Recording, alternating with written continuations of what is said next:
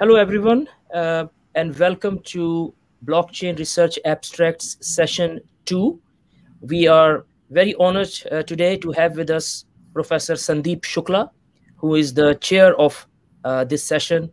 And Sandeep is also a senior editor of our journal, the JBBA, also an advisor to the Center for Evidence-Based Blockchain, and also National Blockchain Project lead in India for his institution. He is going to tell you a little bit more about him and the work he is doing. So thank you very much, Sandeep. Over to you.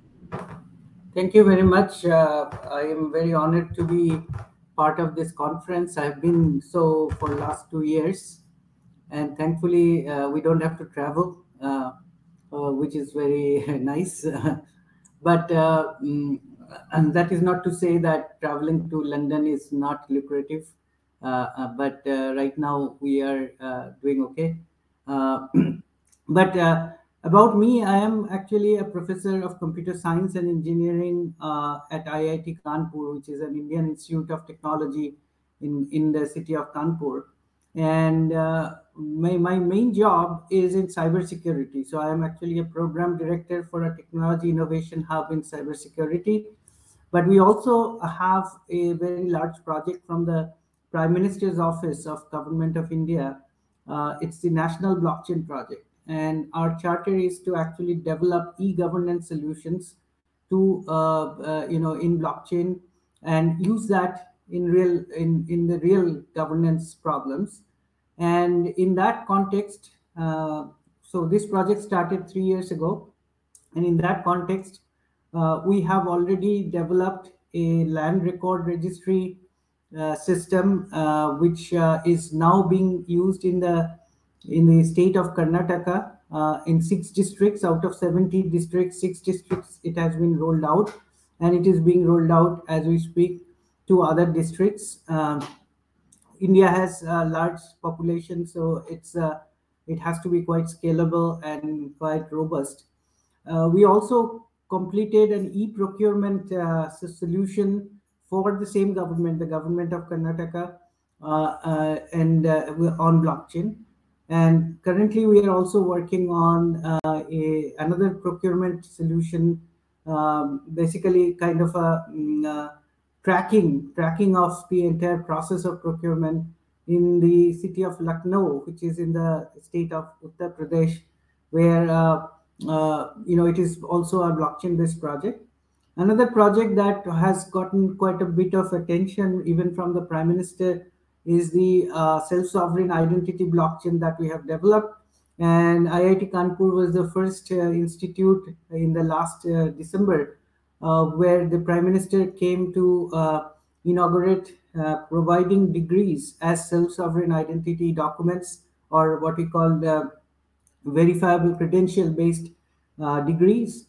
So with one click, he could actually give the degrees to 1,723 students, and apparently that impressed him. And when he went back, there was another special award given to children, and he told the Ministry of Children and Youth Welfare that this award needs to be given on a blockchain, like we saw in IIT Kanpur. So we did that, and now we are trying to get this idea of self-sovereign identity and verifiable credentials, zero-knowledge proof-based identity documentation, on which are actually held by the customers or held by the users on their digital wallet, and there is no centralized repository of these documents, and it can be verified almost instantly through cryptographic means.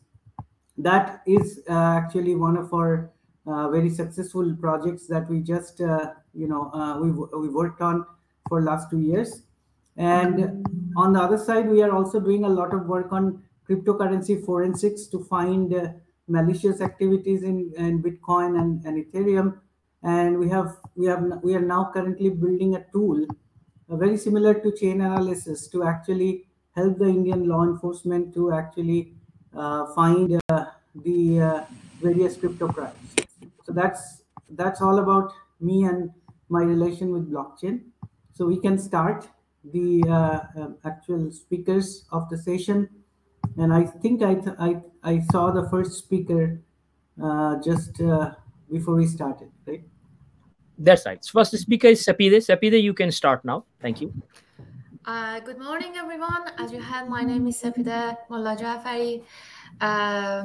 In the next 10 minutes, I will talk about my piece of work, which I have done it on blockchain. Let me just share my slide here.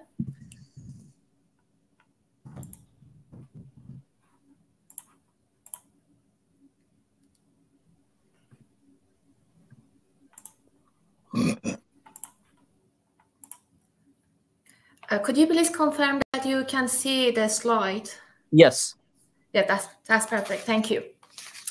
So in the next 10 minutes, I will talk about a piece of work I have carried out in the title of Overview of Blockchain Technology and Security Risk, a 7-layer perspective. The purpose of my work is to conduct a systematic investigation into different types of vulnerability inherent to a smart contract, to describe the interrelationship between vulnerabilities, attack, and the related consequences in the case of Ethereum smart contract, to devise a detailed taxonomy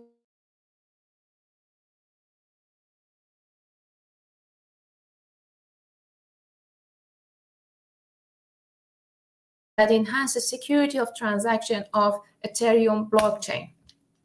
As you see, this figure shows the research roadmap, where the secondary data collected from academic papers such as ACM, Science.org, and Valid website, and some of the books. The focus was on blockchain technology, layering, platform, smart contract, features, vulnerability, and attack. Based on the finding from the literature review, I created blockchain architecture, 7-layer architecture. And after that, with analyzing the security issue, I created a table which introduced some of the security vulnerability and threats, and finally created taxonomy to focus on most vulnerable layer of blockchain. And based on all the findings, I'm developing a smart contract with using the Solidity language, using some of the security tools to evaluate the smart contract, deploy it on Ethereum virtual machine, and finally have a secure transaction between smart contract and the wallet. In this slide, as you see, it's a 7-layer blockchain system architecture. Most researchers describe the architecture as 6-layer model comprising a data layer, network layer, consensus layer, incentive layer, contract layer, and application layer. Huang and his colleagues, on the other hand, use a 7-layer architecture. They are adding the physical layer to the 6-layer model. And others like Homolyak, Chen, and their colleagues condense the architecture into the 4-layer model. But I believe using low granularity level poses a high risk of missing the source and therefore understanding the nature of the security threats. So I adopted more detailed architecture comprising 7-layer, which includes physical layer, data, network, consensus, incentive, contract, and application, and I listed all features for each layer of blockchain. So this table, which attacks and vulnerability of security issue with a smart contract, covers the important security attacks and relevant vulnerabilities of a smart contract implemented on Ethereum blockchain, Ethereum platform, which includes 3 columns. The first column includes some of the vulnerabilities and attack, and the second column shows some of the attacks here, because some of these vulnerability and attacks cause different attacks as well. And finally, in the last column, I highlighted the relevant and related consequences for each vulnerability and attacks. So based on the finding from the table of attacks and vulnerability, I found that the contract layer is arguably is the most vulnerable layer in blockchain architecture. A smart contract enhances trust in blockchain technology. Paradoxically, smart contracts are prone to security vulnerability due to high dependence on programmers and exposure to bugs. The key point is that once you deploy a smart contract in blockchain, you cannot modify or alter it. It makes some advantages and disadvantages. The advantage is that it represents a trustworthy platform where the developer cannot modify the smart contract after deploying on blockchain. But in contrast, if the developer did not test the code and if there is a bug that didn't detect it before deploying, it will cause major security issues. It's not surprising that a great deal of research is dedicated to security issues associated with a smart contract. Homoliak and his colleagues, for example, they used a 4-layer architecture to devise a taxonomy of vulnerability, threats, and defenses inherent to a smart contract platform. The coarse granularity of their blockchain architecture, however, makes the taxonomy rather generic and lacking details. De Stefani and his colleagues advocate strengthening smart contract security by using accepted best practices in traditional software engineering. Samrin and Alafi presented a good description of the vulnerability based on the National Institution of Standard and Technology Board framework. And other researchers, such as Shahda, focus on their work on a specific attack on vulnerability within a smart contract. So, as well as listing the security issue and countermeasure, I propose taxonomy that offer best practices to adopt when developing a smart contract. This taxonomy includes some of the Ethereum and Solidity vulnerability, best practices when we are writing a Solidity and when we are writing a smart contract with using Solidity language, and also best practice to be adopted for developer, because smart contract is still new and new bug and security risks are constantly being discovered. Developers should be aware of this security issue and follow some of the quality assurance tests during the developing a smart contract. And also, I introduced some of the static and dynamic security analysis tool, which help to analyze and detect vulnerable contract, when we can use it before deploying smart contract on Ethereum blockchain and after deploying, exactly like when hacker they are try to find a vulnerable smart contract on the internet.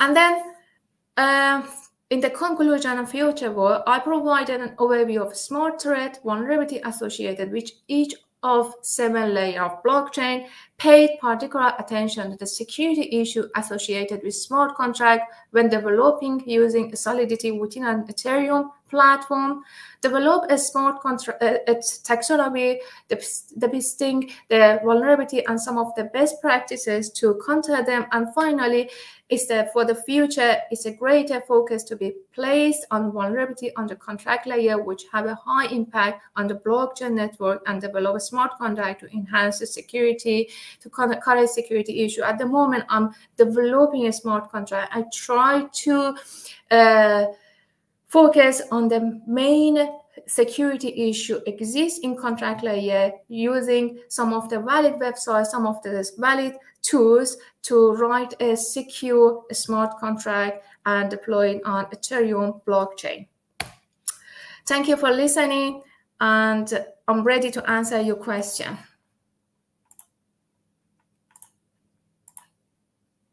Sorry. Thank you very much for your very nice presentation. I have one question. So if you go to the industry and speak to people who are developing blockchain-based applications, they talk about layer 1 blockchain, and then they talk about the contract layer, and then they talk about the application layer. And the layer 1 is basically where you have the nodes and you have the protocols, P2P communication protocols, and then which layer? The layer 1. The layer 1 application. No, the layer 1 physical layer. No. So the people look at the blockchain in the industry as layer 1 blockchain, and then the contracts on top of that, and then applications on top of that, right? So what I'm trying to say is that there may be another level. If you think about your 7 layer, you may want to have another set of 3 layers. the certain things belongs to the layer 1 blockchain, that is nodes and their connection, their P2P communication, and that broadcast transaction broadcast, and possibly the validation of by each node the transactions. And then, for example, layer 1 is very much exactly what the Bitcoin blockchain does. And then the blockchain layer, the second, on top of that, you may actually overlay smart contract capabilities. So that's where the contract layer comes. And after the contract, after you have smart contract capabilities, your ability to create applications is endless, because you have a Turing program complete language. So in that sense, I can look at this blockchain, a modern blockchain application in 3 layers: layer 1 blockchain, layer 2 in the contract layer, and layer 3 is the application layer. So your other 5 layers now belong to the layer 1 of the layer 1, like physical layer, networking layer. Those layers will now become consensus layer. They will become part of the first layer 1 blockchain. Every layer 1 blockchain will have these. So you can overlay another layering, like 7 layer, but 7 layer can be divided into this, this 4 layers or 5 layers belong to layer 1. Second is the contract layer, and third is your application layer. You can show that on top of your 7 layer layering. That's a great idea. I didn't think about it. That's a great idea. We'll definitely will work on it. Yes, thank you.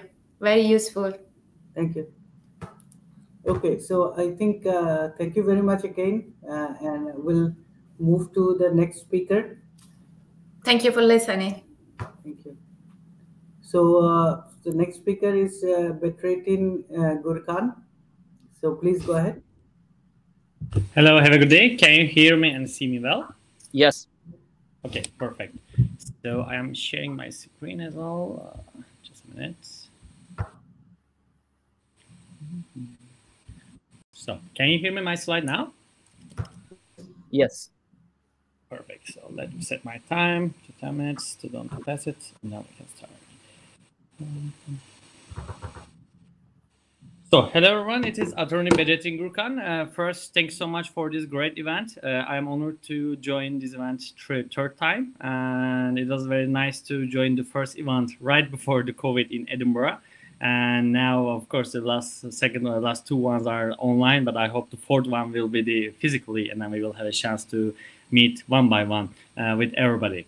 So let me introduce myself very quick. I'm a Bedrettin Gurkan. I'm an international lawyer. I have licenses in 2 countries, and but also I'm the partner of international law firm Gurkan Partners and founder of the Blockchain Law Lab. And since 2016, I'm working on the academic side of the cryptocurrencies and blockchain. And about last 4 years, I'm a researcher at University of Szeged on the PhD level. I hope that next year I will join this event as a doctor. I hope so. So first, today's topic is the legal frame of the NFTs. Probably many of you already heard it, non-fungible tokens, and then opportunities of various implementations of these NFTs. So how we can proceed this presentation? First, of course, I will try to explain basics of the NFTs and blockchain, but I don't spend so much time on the blockchain, the main promises, since we already know, I guess, many of us. And the second one is the legal frame of the NFTs. I'm trying to give kind of summary information to don't bore everyone about to legal frame, which kind of legal problems might appear.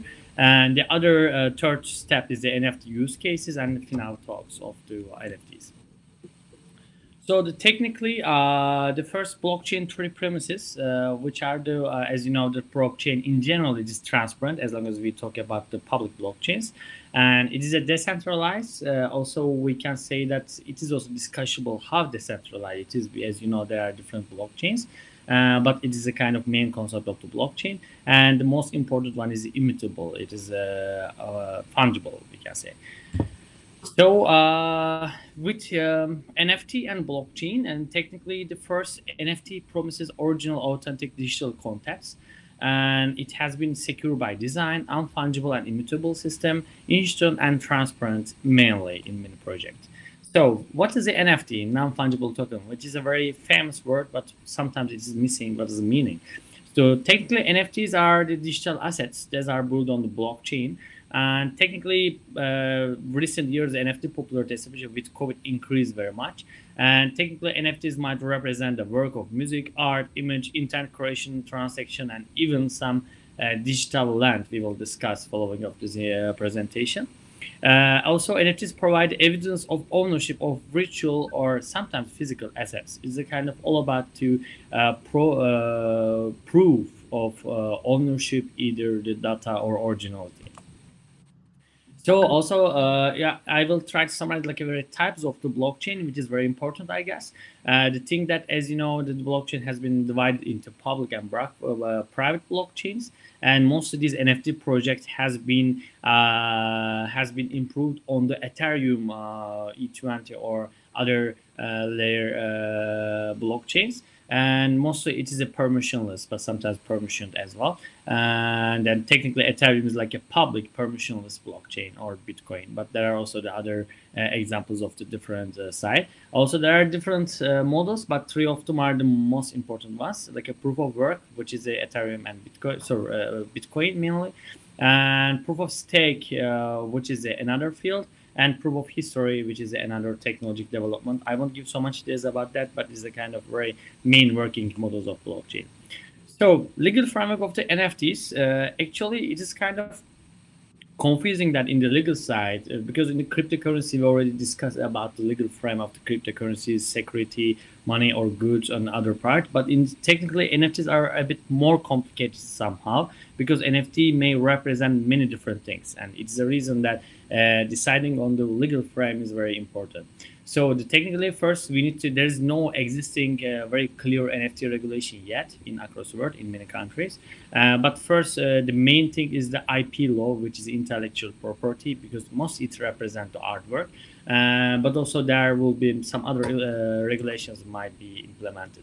So legal challenges of these NFTs are intellectual property rights, security regulations, MLA regulations, royalties, data protection, GDPR, and taxation aspects. I will try to summarize very quick. The first is that intellectual property rights. NFTs can display work of digital content and technical owner details and timestamp, and but it might represent more thing. But for example, if you buy the NFT of one like a drawing, let's say, or design, okay, it might be proof of the ownership, since you're the owner of this NFT, but it doesn't mean that you're the owner of the license. Let me give you the example. NBA has been released LeBron James NFTs. However, copyright of this, let's say, artwork has been still owned by the NBA. NFT doesn't mean that you also get the intellectual property or license right of the artwork. And second thing is the security regulations, and technically sometimes some NFT projects, since they can issue also tokens, these tokens can give you some other rights as a second market. For example, technically you can buy one artwork and then sell it to second work, but technically you can keep keep making money through this way. And then sometimes this might be regulated as security, which is a kind of dangerous thing on the legal part, because it has been regulated in many countries very, very strict. But also in other side, there's a decentralized finance and DeFi, decentralized exchanges. These are also like a totally out of the order, that which kind of legal side we need to put these big developments. Actually, it's a big discussion. Anti-money laundering law, which is actually in recent years we hear a lot. And technically fractional NFTs, as we discussed previously, kind of may provide liquidity and trading utilizing fungible token to represent the fractionalization of NFTs.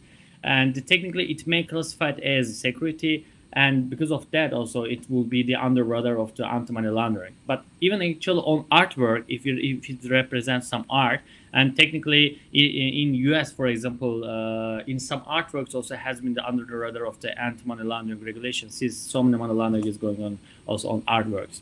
we can say.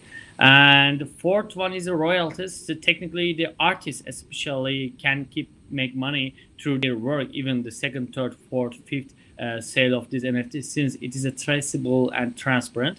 And then also there it may be the comment of the royalty. And the royalties has been regulated in different countries differently, and we need to check that where the especially these writers from, or where the art has been produced. Data protection is another field. Technically, every artist or NFT holders somehow may put their own private data on these NFTs, and then technically after second, third, fourth trade, they may lose this control, and then it might be a violation of some data protection principles. Taxation aspect, which is another field, and first value-added tax, since it is not a cryptocurrency, but sometimes it's a kind of art, it must be discussed about the value-added tax, and also capital profit tax, which is already has been certain that if you make money, like you make a profit to buy and sell, then you need to mostly declare this tax. And marketplaces, and you know that's mostly the besides OpenSea, Reliable Foundation, Super Rare, MBA, and there are different NFT models, and even actually there are some different models. And I will try to give like a last 1 minute two examples. Fly Fish Club. It is a kind of first dining club, like a kind of restaurant, which provide you the private dining room in New York. And technically, these NFTs kind of represent some membership rights and of some other advantages. And technically, it is interesting, and it is their price list, for example, as you see. And second one is the metaverse. Actually, I would like to edit metaverse as well on my presentation because it's a very top field. Decentraland, for example, it is another DAO, Decentralized Autonomous Organization project. Technically, it has been controlled by the users. And it's a virtual world. You can buy, sell, technically everything, many things like characters, like lands, and many things. And there are also some other problems might be here: copyright law, tax law, criminal competition, security side. For example, in case of you create a brand and put on the NFT, and then if they replicate your brand, then what will happen? This kind of question will be question. So conclusion, and technically now NFT market has passed over $41 billion in 2021, I mean previous year, and then it is almost past almost catching the global fine art market.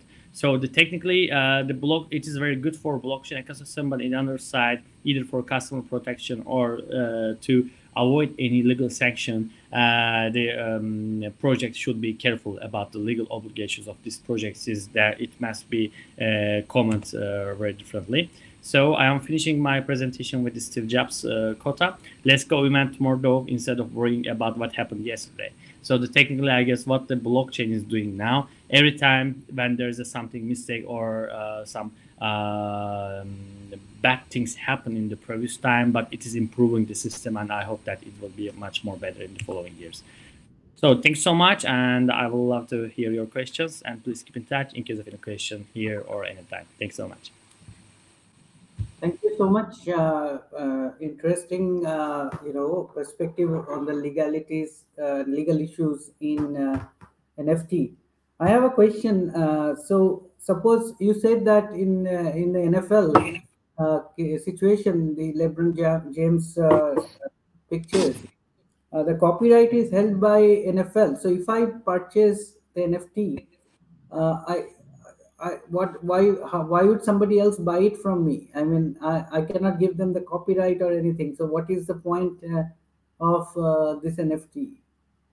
Yeah, actually, you're totally right. It's like technically you're buying the NBA shirt, let's say, or t-shirt, right?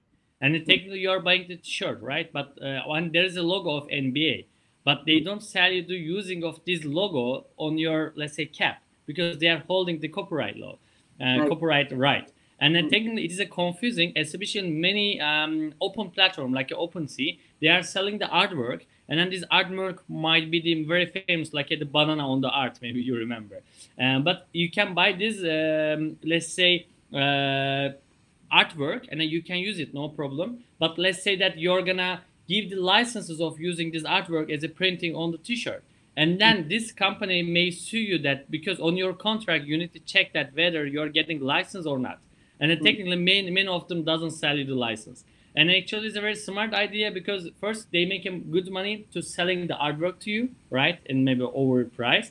And secondly, if the artwork become very famous, and then of course you would like to make more money to give license, and then that moment they catch you and they say that, sorry, we sold you this T-shirt, but not the license.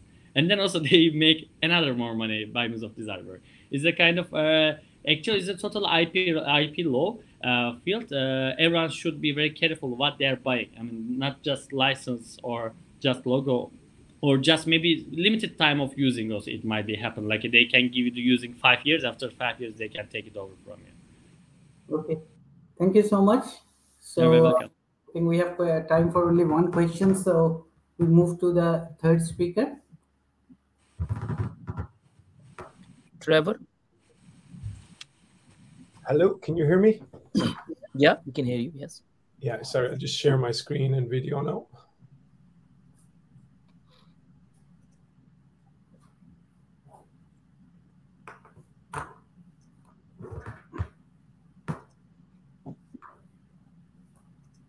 Can you see my slide decks? Not yet. Again.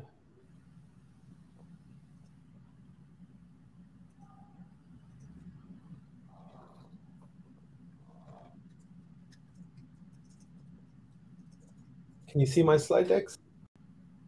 Yeah, now, yes. Okay. Yeah, we can see that, yeah. Okay, thank you. I'll just do my camera. Hello, everybody. My name is Dr. Trevor Clossy, and today I'll be presenting on the following presentation, Developing Educational Awareness of Blockchain, a student-led blockchain DLT research fellowship. And this is basically, we'll go through the processes of how we recruited a student and how we got them to research a project which looked at public sector developments of blockchain and distributed ledger technology innovations across Europe. And it's a co-project with BlockW. BlockW are a Irish-based group who promote inclusivity for blockchain, not only blockchain technologies, but also for the technology stack, so artificial intelligence, IoT, and other really innovative technologies. Just moving on to my second slide. So in terms of the research team, the student in question who carried out the research was Mr. Dominic Allen. He was a student of GMIT at the time. He was involved in various student groups, student bodies, which looked at new innovative technologies and also cryptocurrencies and blockchain technologies. At the time, Dominic was a fourth-year student when he applied for our research fellowship to study this particular project. So it was really, even engaging Dominic during his interview for the position, it was really an interesting process because he had such a fundamental knowledge of blockchain, distributed technologies, and cryptocurrencies, but he also wanted to kind of develop an enhanced awareness of, you know, where Europe was in terms of blockchain developments, particularly not only in the private sector, but in the public sector. In terms of the two research mentors, there was myself. My name is Dr. Trevor Clossy, and I've been researching blockchain technologies, I suppose, for the last 7 to 8 years. I first came into contact with blockchain technology all the way back in 2014. My supervisor at the time, when I was entering into my postdoctorate, gave me a kind of carte blanche to kind of develop a research strategy around any area in particular that I wanted to. And at the time, I had an entrepreneur podcast, and I met this really up and coming entrepreneur who was going into the world of cryptocurrencies and blockchain, and he advised me to get into the blockchain, and to actually concrete that as my research facet over the next couple of years as part of my doctoral. And it was interesting when I pitched it to my supervisor. He was kind of astonished because he hadn't heard of blockchain technologies, hadn't heard of cryptocurrencies, and he said, I could be taking a chance here by orientation my postdoctoral research strategy all around blockchain, but it's worked out pretty well. Over the last couple of years, I've promoted and educated about everything in terms of blockchain technologies, not only in academia, but also with small, medium, and large enterprises. It's interesting that since 2017, educational awareness of blockchain technologies has grown exponentially, but there's a lot more to do, because as yourselves, as board members and attendees know, that blockchain is not this, black box technology. It's morphed into various developments over the last few years. So, for example, I would be, working with a company to teach new employees about proof of work, proof of stake, staking protocols, nodes, DeFis, and just as your previous speaker alluded to, NFTs. It really is interesting to see where all these developments are going with blockchain technologies. And I suppose I was very lucky to have collaborated with Professor Joyce O'Connor over the last couple of years in terms of looking into how we can enhance educational awareness of blockchain and distributed ledger technologies. I was on the board of the Blockchain Ireland Education, Innovation and Skills Group as secretary.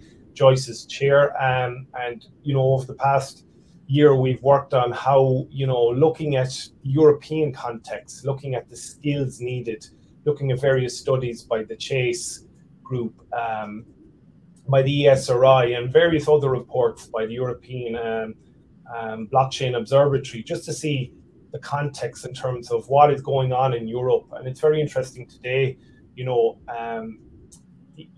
EU are going to review a regulatory framework for cryptocurrencies.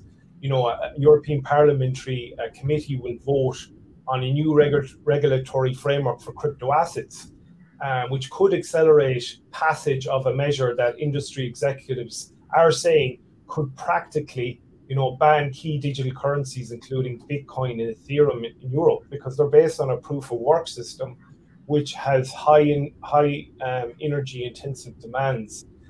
So that's a really interesting, development today that coincides with this presentation. But I suppose the research team of myself and Joyce, we worked with Dominic and over the summer of last year to kind of look at the European context of where, blockchain and DLT technologies were in Europe. And just moving on, and that collaboration to, why is Europe important? If you look at all the reports, Europe's ambition is to be or set the gold standard for blockchain technologies. They're kind of on the road to implementing a strong and regulatory policy framework that kind of supports sustainable blockchain innovation, as well as the startup and scale up systems. And, when you look at the kind of role that blockchain, why is it important? If I could bullet point it, I could spend here all day talking about why it's so important for Europe. But number one, it's revolutionizing how we share data. By creating trust in data in ways that were not possible before, blockchain has the potential to kind of revolutionize how we can carry, out transactions online. So, for example, here in Ireland, and with the price of petrol, everyone's talking about, electric cars and the move to electric cars. So, if you look at how we can revolutionize how we share data, individuals owning electric cars and energy companies can trust one another to fairly remunerate the charging of, let's say, e-batteries with electricity with third parties, when blockchains immutably record the provenance of the electricity and the status of an e-battery to and after charging. It's also transforming Europe's industries and cross-border, public services. It also has the potential to build a citizen-centric digital society. And finally, why is it important to Europe? It's a contribution to the European economy. As the blockchain industry grows, in conjunction with all these other facets that I described earlier, cryptocurrencies, NFTs, and staking, it will contribute to the European economy, creating both jobs and value. And I suppose when I go into the next slide, the research behind, recruiting Dominic as a student, we began brainstorming the context of what we were going to look at. We found that the European, context in terms of public sector developments was very important. We put in a project proposal and we got funding through our internal research office here. We then recruited Dominic as a student. And I suppose June, July, and August were really pivotal in terms of training Dominic and getting feedback And actually, it was eye-opening for ourselves just to see Dominic's findings in terms of the progress in countries like Germany, you know, Britain, Denmark, Switzerland, Belarus, and so on, in terms of where they were at. And then in September, it was a quick turnaround. The project was handed over. We looked at it, we evaluated. But you know, the problem with projects like this is that they're at a point in time, and blockchain technology is moving rapidly on. So it gave us a good picture of where Europe was at. But you know, blockchain technology is accelerating at an astonishing rate. And I suppose the framework we use, I only have a bit of time here, but you know, we looked at the literature to see what kind of framework and rating scale Dominic could use to kind of analyze each of the country's progress. And you know, regulatory and legal frameworks formed the kind of the foundation. You need to have regulatory frameworks and legal frameworks and legislation in place in order for a public sector or a country to feel confident that they can start to roll out a technology. And we rated each of these as we go from 1 to 3. So 1, having 0 type of regulatory or legal frameworks, to 3, actually having a regulatory framework developed. We then moved on to national blockchain DLT strategy. So this was the vision of the country in terms of where they were sitting, in terms of where they positioned blockchain in amongst other technologies. We then looked at exemplary use cases. So either that being a public and solely funded use case, or a kind of a public-private kind of collaboration. And finally, at the top, we looked at blockchain and DLT courses that were available within that specific country. And I suppose, you know, some of the lessons that we learned as part of this project, advocating student-led research, it was incredible valuable, project to work on with Dominic. He's gone on now to his master's in Trinity, where he'll be, embedding aspects that he's learned here into his master's project. But if we look at here, how can we advance student-led blockchain DLT research? The research context is important. And what we hope to do next year is, rather than Dominic doing that master's elsewhere, is to capture that student and get them to do a master's here in university, and hopefully to fulfill a further education and a PhD. We hope to also, offer a student an annual blockchain scholarship. And then we'll recruit that student ambassador to work with us. And finally, the last couple of steps is to kind of, create industry awareness on the projects that we're working on, develop cogent industry partnership, create research agendas, and hopefully next year we can come back again and present at the 2022 blockchain conference, and then reset and let's start again. So that brings me up to the 10 minutes, and I'd like to thank you for giving me the opportunity to present here today. Thank you, Trevor. So you have taken a student from the last year of his degree program, and then you actually made him a blockchain. I don't know whether to say expert, but at least at a condition that they can pursue further degree programs on blockchain. Is that a good summary of what you presented, or? That's a great summary, Professor Shukla. And what we hope to do is convert those graduate summer research internships, which we pitched it as a really innovative funding, because a lot of time graduates will go out into industry, and you will fail to capture some of them who might have an interest in research. And if they do have that research, get them to develop a master's proposal, get them to do a master's level degree, and hopefully continue that process. And we found it very fruitful, beneficial, and it's interesting that he is taking parts of what he's learned, particularly with the research mentoring from Professor Joyce, who has vast experience, myself, on board. And we hope to make this an annual thing where we can actually create a blockchain center here and push out the research. And it's a bit like the tagline you use: empirical-based or practice-based research is so important, and giving the students the tools and arsenal to do that is very important for us as well, Professor. Thank you so much. I guess We can now move on to the recorded presentation from Ukraine. That's right, yes. Okay.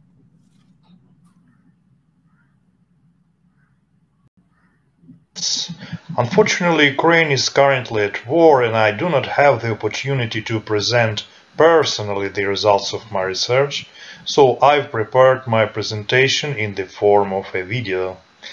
I have already spoken in British Blockchain Association conferences on the use of formal methods in the study of consensus algorithm, detection and protection against cyber attacks. This is the third presentation I have devoted to the use of formal methods in tokenomics. Today the world is experiencing a boom in adoption of blockchain. New projects and services evolve daily, creating a new ecosystem of crypto-related platforms and products that use cryptocurrencies and tokens. Nevertheless, we are still in the very beginning of a blockchain-ruled world, with only a few real benchmark or example of long-lasting, self-sustaining token economies. The main reason is that the creation of a self-governing token economy is a difficult task that requires considerable effort, knowledge, and provision. It is easy to see that most creators, even if they have a profound white paper and seem to have a thoughtful token economy, intuitively build pyramid-like structure with a lack of real token utility and stakeholders' motivation to hold. Most importantly, they use their tokens in daily activities within the platform. As a result, more projects never reach a system balance and become too dependent on the speculation of whale investors. One solution to this problem is to create tokenomics model and the use of formal methods. In particular, we use an algebraic approach for model creation, which uses a special algebra of behavior. This algebra is easy to understand and can be used for creation of tokenomic models. In particular, we have recently worked with a dozen tokenomics projects, the models of which were presented in the algebra of behavior. The purpose of this model is to verify the properties of tokenomics, especially such as economic equilibrium, centralization, rising token prices, and keeping parameters within acceptable limits. In my presentation, I will illustrate the full chain of tokenomics model research using the Internet of Things project. The title of the project, Mesh Plus. At first glance, the scenarios that occur in tokenomics are like a game between participants who want to gain their own preferences. On the one hand, it is a sales game in which participants hold, sell or buy tokens according to changes in the token liquidity or marketing information. On the other hand, tokenomics is built according to some service which is built based on blockchain platforms. In many projects, the token is seen as a means of motivation deliberately created to increase its efficiency. Thus, in education system, the token is used to encourage students to study diligently to reduce the fee for educational services. In the other services, tokens are paid for reputation, number of services consumed, or installation of equipment. In general, the tokenomics of such services is built so that the more efficiently consumers use the service and are rewarded with tokens, the more profit goes to the creators of the service. The life cycle of the token, namely its sale, purchase and holding, is based solely on motivation. So the stronger the motivation, the better the tokenomics. On the other hand, even with a fairly good motivation, mistakes in the organization of interaction between stakeholders can lead to project failure. In general, tokenomics is the interaction between agents. This interaction is determined by the movement of tokens between them and the change in its value. Each interaction is determined under what condition it is possible and how it changes the distribution of tokens. Establishing an algorithm for such interaction is the creation of a good self-governing tokenomics. Consider the example of tokenomics Internet of Things service Mesh Plus. The essence of the project is to create a network of base points that provides data exchange with Internet of Things devices such as animal trackers, human health devices, car gadgets, and other sensors and mobile gadgets. Such base points are antennas that provide a certain coverage for user. A token operates as a system for online payment and rewards. Accordingly, antenna owners receive rewards in tokens, and users pay for traffic or bandwidth services in tokens. The token is used in the system to make a profit and appears in the investments. The first task in creating tokenomics model is to identify agents and their interactions. The slide shows the main players in tokenomics in this project: investors, team users, owners of antenna devices. They interact with the exchange, the Internet of Things platform, and each other. There is a special agent, a set of speculators who play on the course and liquidity of the token. For creation of tokenomics model, each agent interaction shall be presented in a formal way. I will not consider the exact semantics of formalism and the algebra of actions and behaviors. This will be described in an article of Journal of British Blockchain Association, which comes out in the next issue. I will only show the example of actions in a formal way, such as emissions of tokens, buying tokens by users on the exchange, selling tokens on the exchange, and other actions related to the redistribution of token between agents. Behavioral equations determine the admissible sequence of actions of agents, for example, their cyclicity and alternatives. Strictly speaking, the behavioral equations determine the kind of control flow of actions. This whole model can be created in a special software system that supports the algebra of behaviors. The control flow of actions can be represented in the form of a graph, which is automatically converted into algebraic equations. The sense of creating a model in the algebra of behavior is the further use of formal methods by which you can study the properties of tokenomics. What properties can be studied when we have a formal model? In addition to being able to perform modeling, both imitation and algebraic, we can have evidence and prove that tokenomics reaches a certain equilibrium. We can determine whether the parameters of tokenomics, such as the price of the token, liquidity, within the desired limits.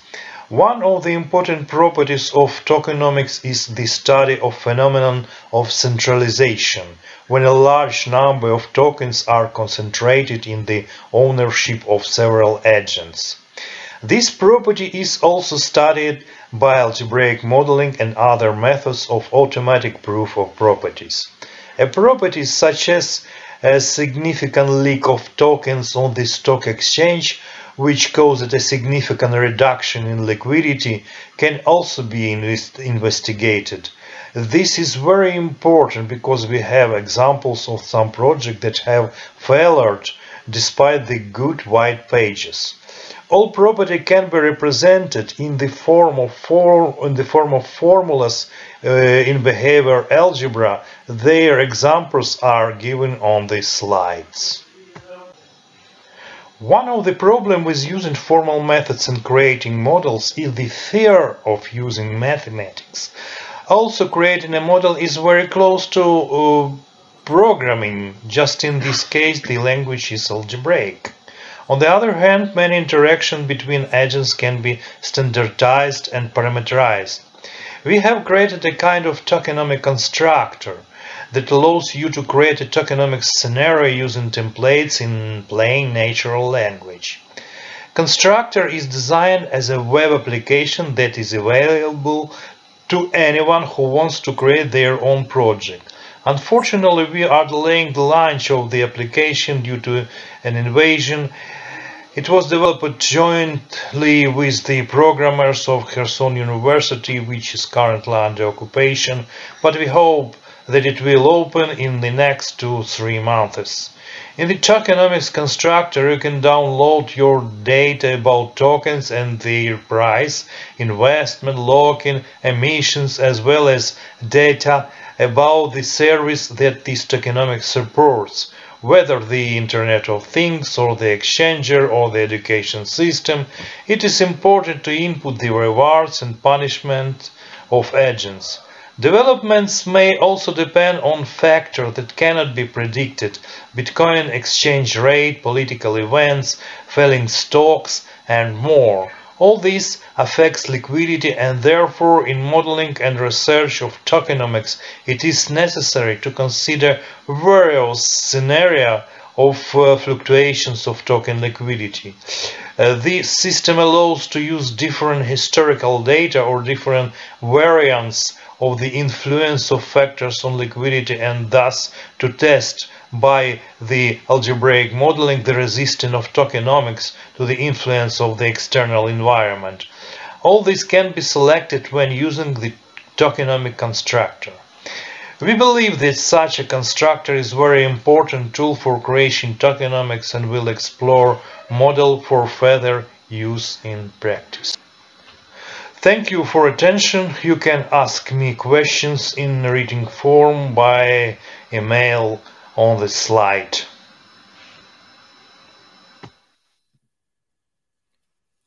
Thank you, Professor Shukla. So obviously we cannot ask him question directly, so we can mark him on the basis of the presentation. I have a question.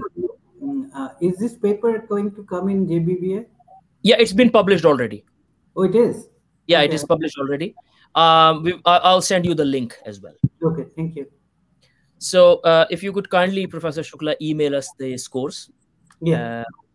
And thank you very much, everybody. I would like to thank Professor Shukla for his time, joining all the way from India, and all the speakers for excellent presentations. We will see you again next year, and please do join us at 4 o'clock for the Best Abstracts Award ceremony. Thank you. We have our next session now with John Glenn from HM Treasury. So thank you very much, everybody, and goodbye. Thank you. Thank you. So Brian, we end the session. Thank you. Yeah.